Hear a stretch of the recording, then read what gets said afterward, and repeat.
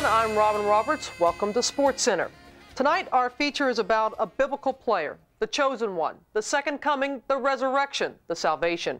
ESPN gets religion as we follow a day in the life of Abraham Lincoln Sr., Jesus Shuttlesworth, the #1 basketball prospect in the country, Jesus of Coney Island. Jesus is the best thing that happened to the game since the tennis shoe was invented.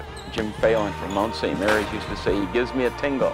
And I think that's what Jesus does. He makes you excited to watch him. Jesus Shuttlesworth. He's the next phenom. He's awesome, baby, with a capital A. The guy's unbelievable. He's a PTV, a primetime player. He's the 3S man. Super scintillating, sensational. He's a high riser. His game has got everything you need.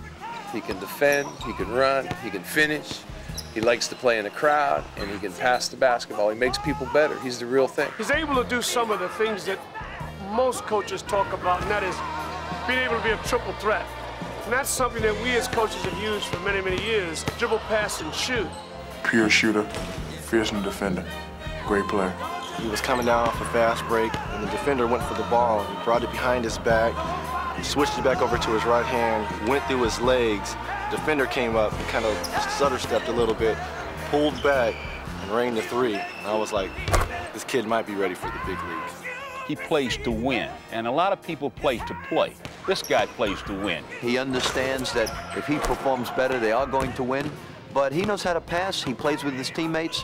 He has all the attributes that go into being a winner. Well, I watched Kenny Anderson and Stephon Marbury, and I never thought I would see anybody better than those guys. But along came Jesus. There are very few players that give you 40 minutes of everything. Michael Jordan give you 35, but 40 minutes of everything he's got because of what he's overcome in his life. In terms of dealing with his sister and all of the pitfalls that come with being in a deprived situation, and in a situation that's void of any kind of leadership other than his own, he's had to be very, very self-reliant.